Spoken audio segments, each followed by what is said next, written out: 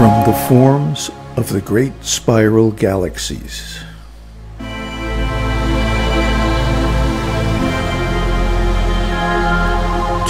the whirling electrical charges of the atom,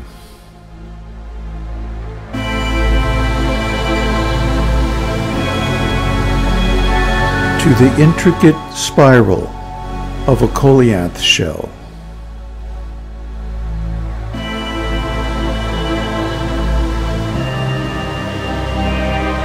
to the tube of a breaking ocean wave,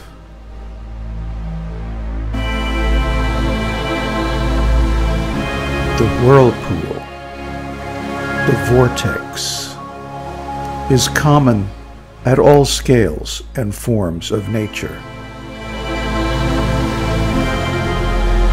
It turns and twists like a tornado, pulling everything around it into its path.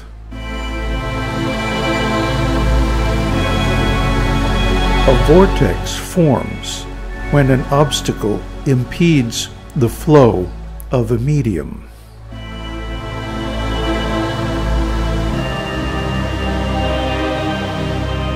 The Dhamma wheel represents the universal vortex of existence.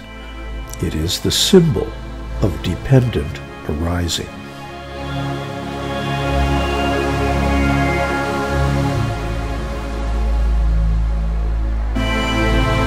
And dependent arising is the core structure of the Buddha's teaching.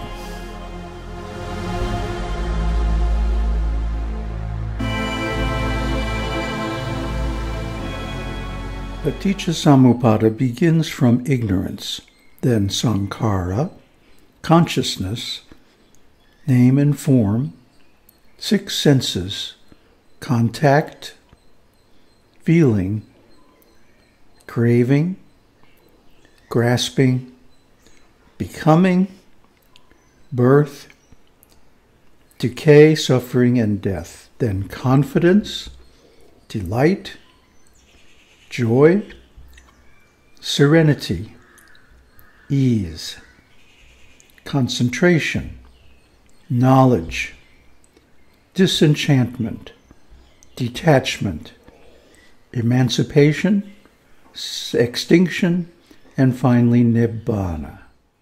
This is the Dhamma, Paticca-samuppada. And if there's any doubt about this, consider the Buddha's own words. Yo paticca-samupadang passati, so dhammang passati. Yo dhammang passati, so paticca-samupadang passati. He who sees the law of dependent arising sees the Dhamma. He who sees the Dhamma sees the law of dependent arising.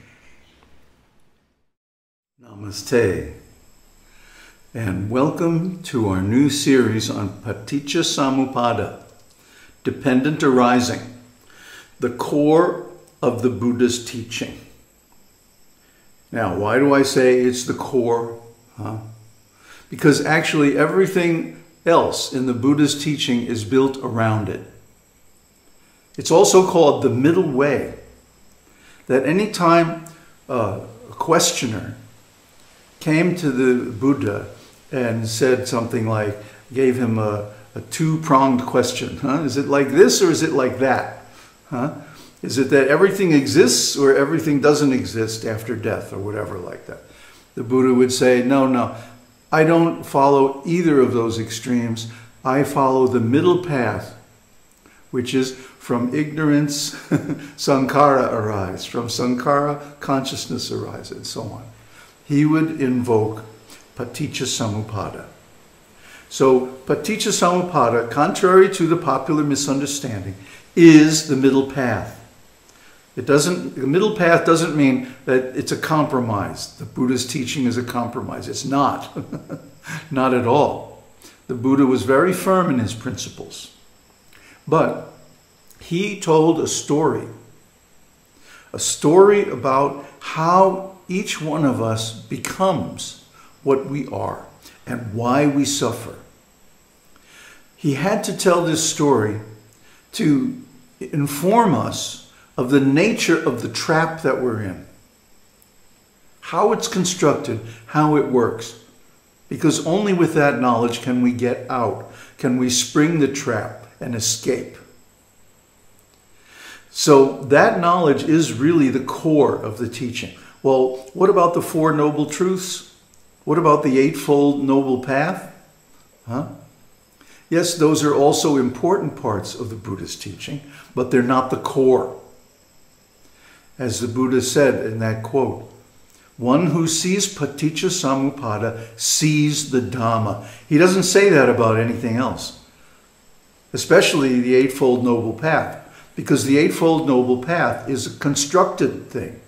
It's a sankhara, and the Buddha admits it. Check out this quote. This is the Noble Eightfold Path, friend Visakha.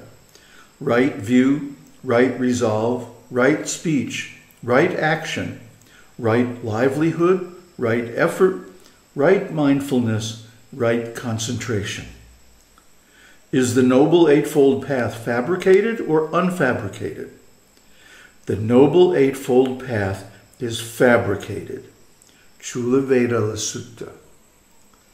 So I have to give the Buddha tremendous credit and respect for being honest. How many teachers, if you ask them, is your teaching just a fabrication? How many would be able to admit it? No, most of them say, no, this teaching is the truth forever and ever. Eternalism, isn't it? They would defend it. But the Buddha says, no, it's a fabrication. Why? Because this is Kali Yuga. And in ages past, of course, there were other Buddhas. In fact, Buddha gives credit to a previous Buddha, Vipassi, for discovering paticca samuppada.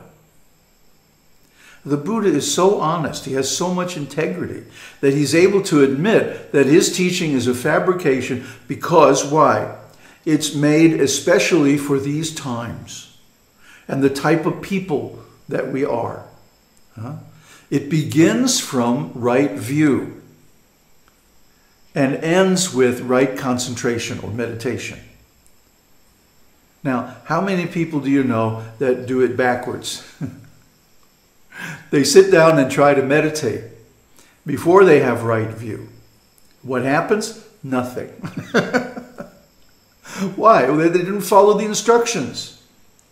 The Buddha says you have to have right view. And so many other things lined up in your life. And then you can meditate, then you can concentrate and get right concentration. So the Buddha is very realistic. He's very honest, and I appreciate that so much.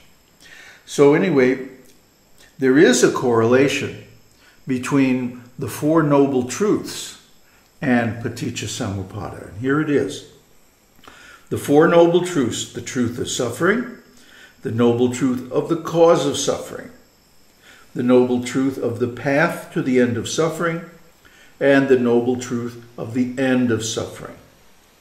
These are the Four Noble Truths, and as you can see, there's a group of stages on paticca samuppada that correspond to them. Where does that leave us? Well, paticca samuppada is a story. It's a story of how we got ourselves into the situation that we're in. It's a story that begins in the interval between lives, when the gross body has fallen away and all that's left is the subtle body, the mind, the intelligence, and the ego. And we saw how a vortex is established when there's an obstacle in the flow of a medium. Well, nature is a medium, and nature has a certain flow. It goes from gestation to birth to growth to production of byproducts to dwindling and death. That's the natural flow of nature. We see it everywhere we look. But the ego doesn't like that. The ego says, no, I want to exist forever. And so, when the gross body drops, the ego begins to make plans for a new body. How does it do that? Through ignorance, through desire. It desires to enjoy certain pleasures, and it desires to avoid suffering, and it desires to be an individual, which is delusion. So these three kinds of ignorance, positive desire, negative desire, and delusion, lead the ego to make plans, to make antic commitments, sankhara. And these go against the flow of nature. Nature, by nature, is impermanent, suffering, and not self. These are the natural qualities of existence. But the ego says, no, I want something permanent, a permanent identity, permanent existence, eternal life. And I want to enjoy. I don't want to suffer. And I want a self. I want to be somebody. So the ego's whole effort is against the flow of nature. See? This is the obstacle that creates the vortex of the body and mind. So here we are trapped in this whirlpool, spinning around and around. Have you noticed it? You go through a certain succession of moods or thoughts, and then it happens again and again and again. This is the mind, the whirlpool of the mind, the vortex. And every day you have to feed the body, you have to take care of it in so many ways, otherwise it becomes very uncomfortable. So, in the same way as the obstacle in the flow of water creates a vortex, the ego, by its effort against the flow of nature, creates the vortex of the body. So here we are, trapped in this vortex. How do we get out? Well, first we have to know the structure of the trap. And that's exactly what Paticca-samuppada is. It's the structure of the trap, how it works. And by knowing how it works, we can spring the trap and escape. And that's the second half of Paticca-samuppada, the Eightfold Noble Path that shows us how to get out of this mess and back to our natural state of nibbana. So, I'm glad you tuned into this series. It's going to be a kind of a longish series because there's a lot of detail, a lot of stages to cover, 24 of them to be exact, and the interrelations between them. So we're going to go through in detail and examine each of the stages and how the whole thing works. And by that understanding, you'll not only be able to understand the Buddha's teaching so much better, but you'll be able to implement this like a mantra, like a magic spell to end all suffering. Buddha Saranai.